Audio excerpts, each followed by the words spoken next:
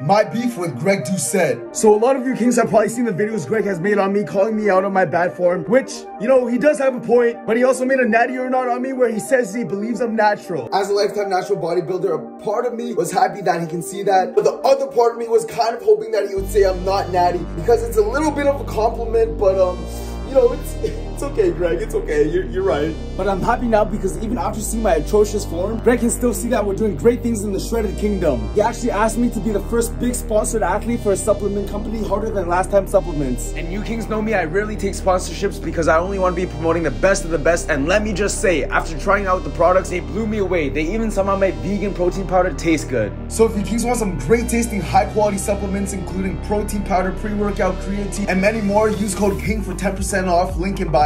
It also goes a long way in supporting me, so thank you kings so much.